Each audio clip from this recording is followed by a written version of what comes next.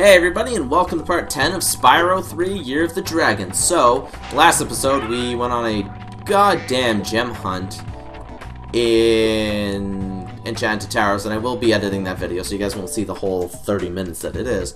But let's go to Icy Peak, the Canadian level. No, it's not Canadian because it's cold, it's because of a set of Canadian characters. Icy Peak. Hey sir, what's up?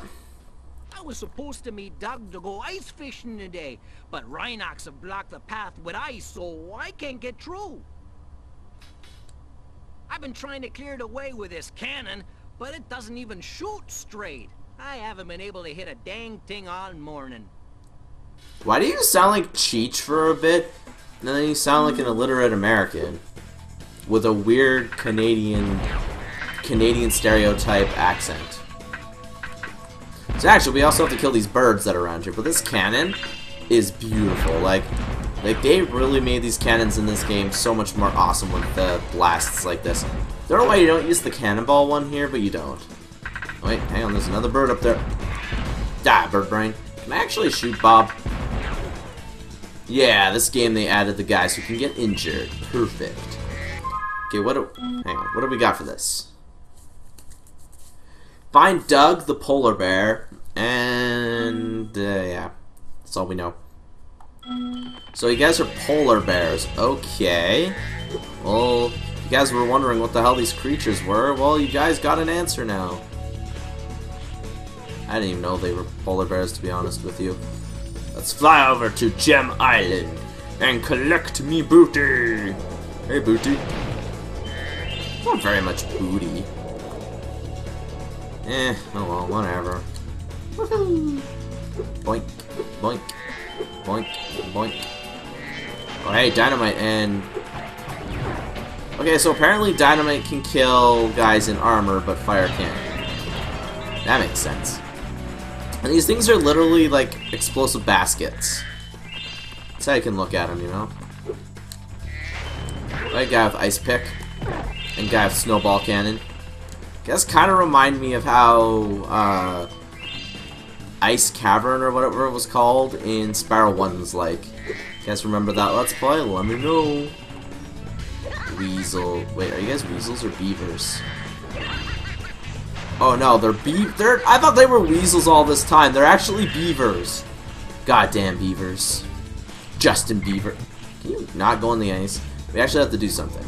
Now, you guys seen that crack in the middle of the ice, right? You have to glide over here and then do this. You have to swim in some ice water. Ice water is really refreshing to drink. Absolutely delicious. Normally, I don't like water, but ice water, if it's fresh and clean, oh man, best drink ever. And then I know those in Africa or those in poor countries are just happy to have water, and I don't blame you. But we first world people take a lot of things for granted, including water. Almost went onto the ice, even though I didn't mean to. There, it came. Ah, oh, it instantly kills him if it touches him. Hey, Mr. Beaver. That beaver is nothing more than a pile of ashes. Man, I absolutely love this game. Are we gonna have? Yep, we're gonna have an enemy.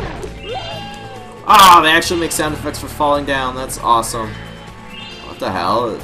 You know, it would have been funny if you had a Canadian goose, not a mallard duck. Why do you even have a mallard? Like, I know we have mallard ducks, but so does America, and there's an egg up there. Lego my Eggo.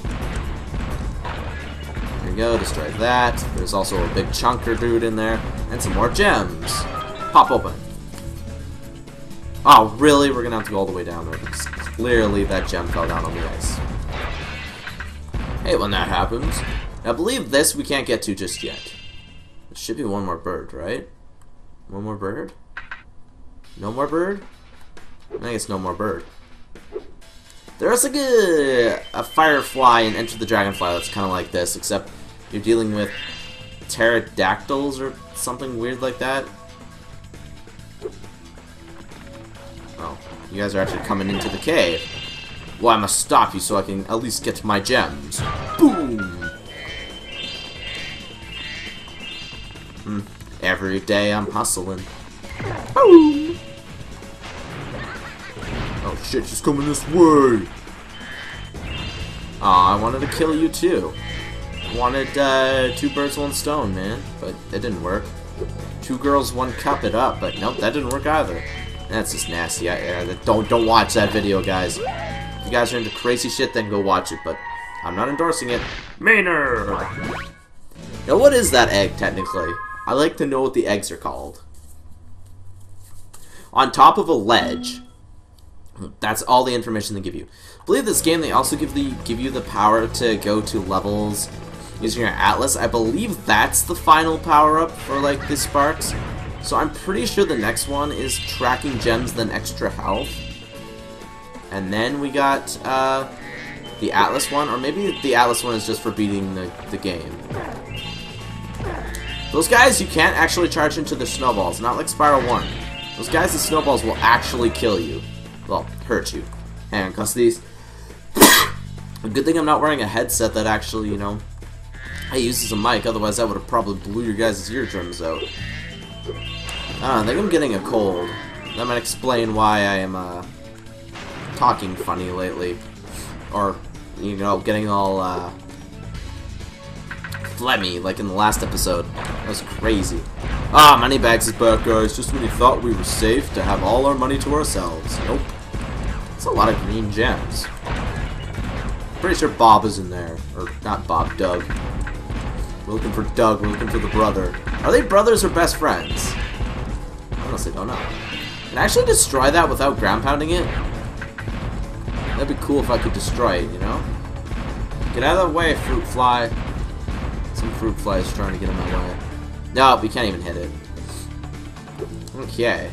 Anyways, let's go over to Yonder Island. Not Yondiri Island either. Smashy!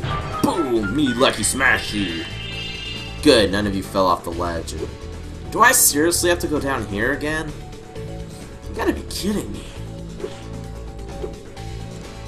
Yeah, we're definitely gonna be able to get the next part of the first part of the next level in this episode. At least I hope we will. I got a lot of recording today, so I'm gonna be working like crazy to bring you guys quality Let's Play material. Oh, hey, Moneybags. Step right up, Spyro. Behind this door is the single greatest show on Earth. That's right, ice dancing. Season tickets are available, but you'll have to act fast. How much? 500 gems? We're not making anything off this level again. I always knew you were a cultured sort of dragon. Well, step right in. The show's about to start. Okay, well, I guess we'll go watch the show. But I'm pretty sure it's not just a show. I'm pretty sure we'll have to do something here, too. One of my favorite soundtracks from the entire game is here. Hey, Polar Bear. Tonight is my big ice dance performance, and these hockey players are ruining it. Every time I start my routine, they come in and smack me with their sticks. Oh, I sure wish I had a partner. Someone courageous and strong and handsome and purple who breathes fire. George, is that you? Please help me perform my ice dance. Yeah, so all I have to do is protect her from being hit. It's not the hardest, but it's also annoying because you're on ice, and, well, Spyro's not very good on ice.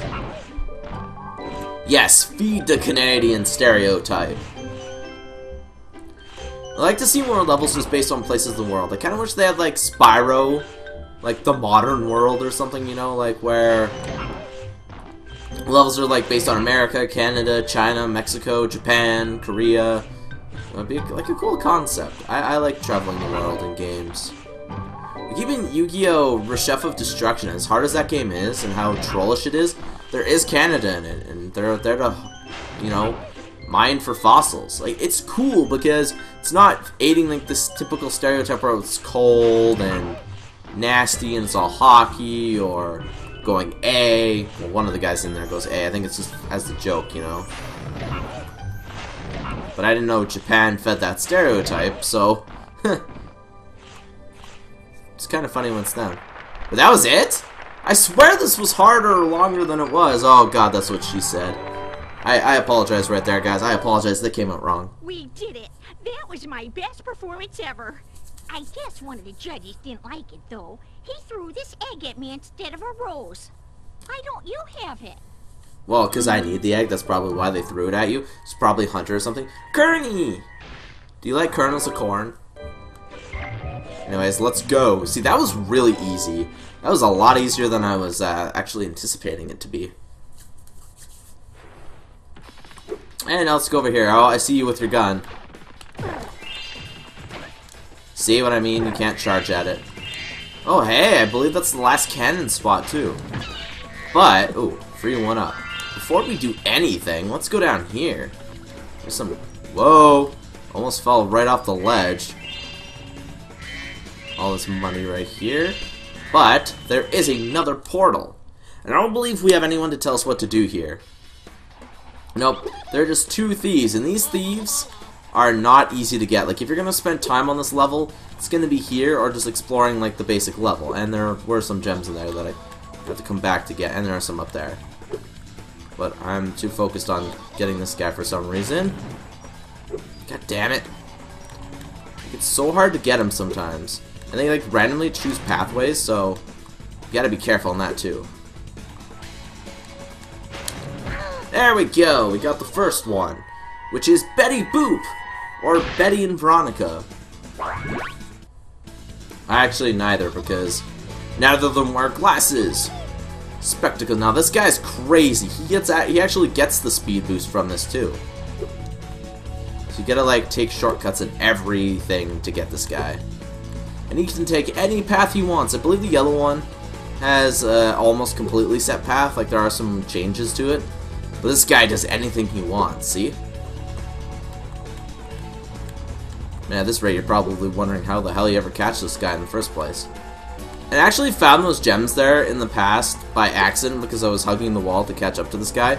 Remember, I played this when I was little. This game came out in 2000. I was 7 at the time. The guy was still young. My gaming career hadn't even started yet.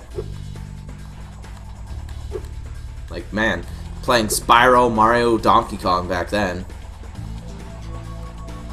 Funny thing is, I actually never owned a 64 until I was like 21, I believe is when I actually bought my first N64.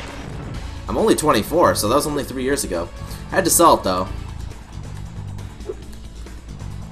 Can you stop taking weird turns? There we go, and I just broke the egg by headbutting it. Scout! Yeah, you do the jig, sir. Anyways, let's go get all the gems and stuff in here. God, my nose is all stuffed up. Ooh, gem. I wonder if I can just do it like this. Yep, you can. Perfect. Now... Oh no, I almost died. Now we just have to find the other gems. Where were they again?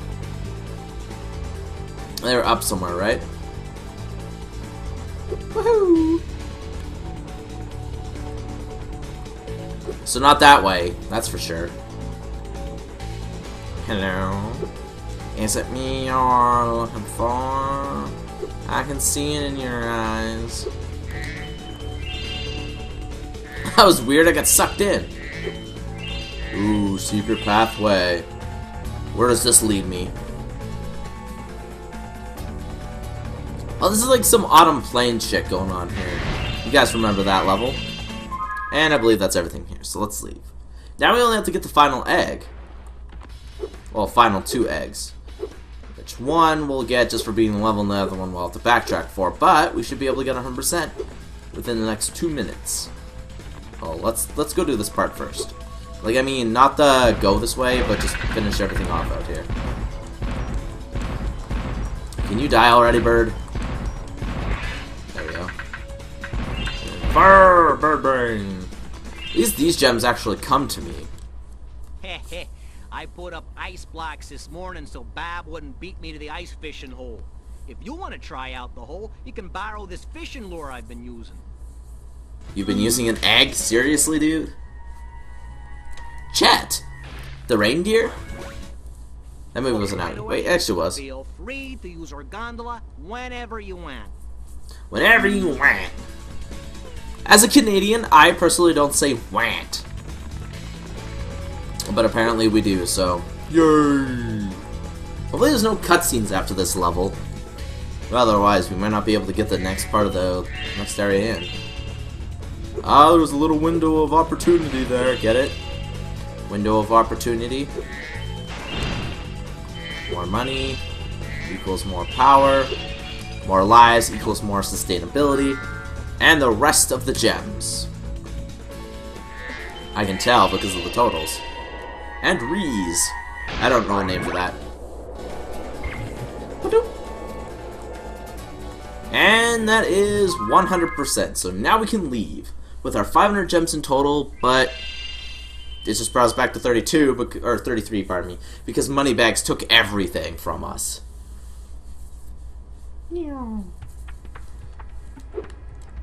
Now we only have one more level to do. Die, Rapitos. Yep, I wanna fuck with you. I have to record 4 episodes of Spyro today. It's crazy. Let's go to Bamboo Terrace. Kinda like Terrace Village or whatever it was in Spyro 1. I guess.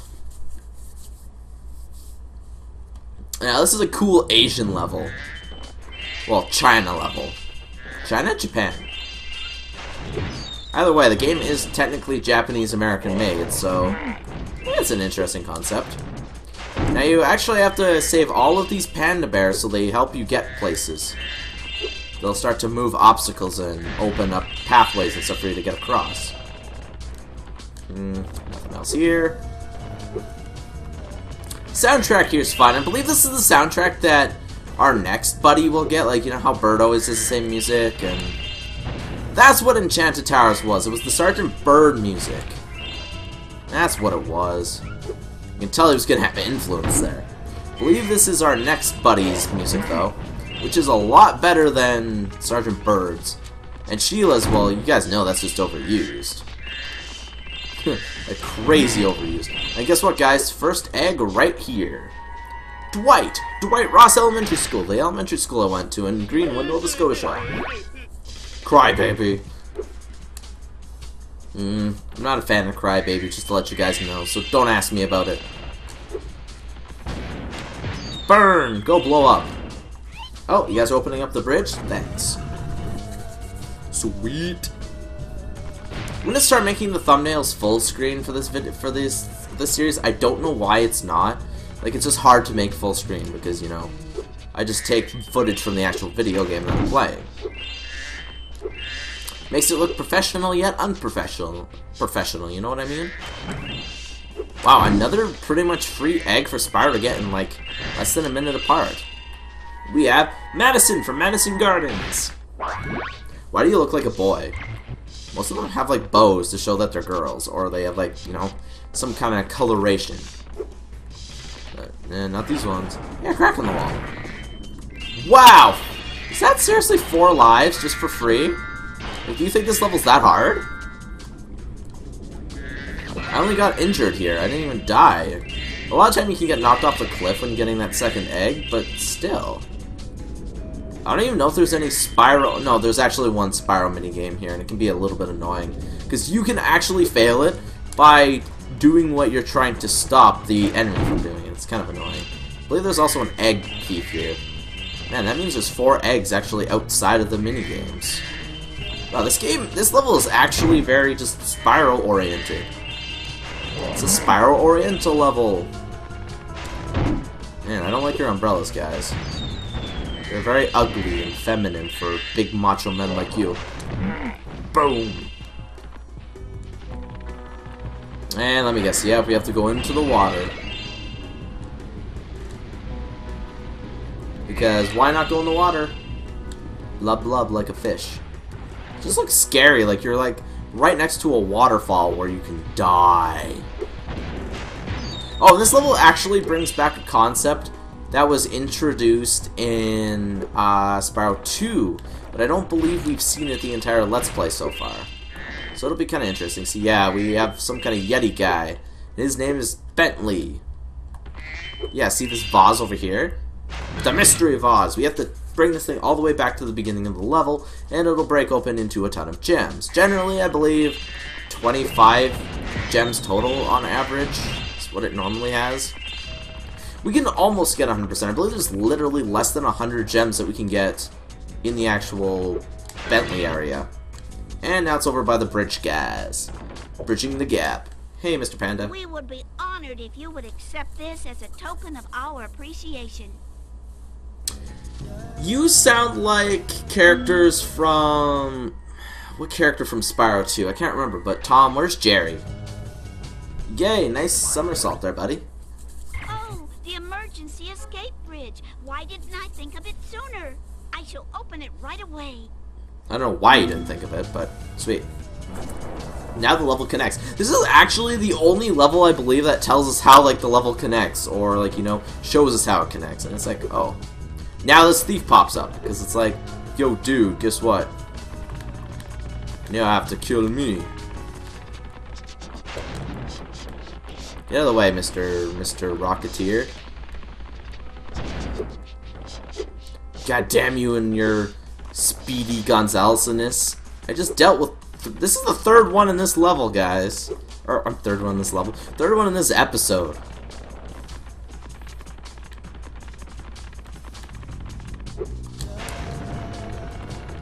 Man, I should have just killed you. Ugh. You know, it's sad because this blue one is actually harder to get than the yellow and red ones. And red ones are supposed to be the hardest to get in the entire game. Man, like, even taking shortcuts doesn't really help you very much in this level. The only way to really catch him off is right here. And fuck a duck. He caught us off guard by doing that. So he doesn't actually go back the way he came, though, like, over that one ledge. Does jumping actually slow us down? Maybe it does. I think just dropping and jumping does that. Well, he was worth 10 gems. Can you fucking stop it, Mr. Thief? I'm starting to really get tired of you. Like, and normally they don't keep running, like, when you're off screen like that. Normally they stop. Oh, he stops in certain spots. I get how you do it. Jesus, Mr. Thief, really?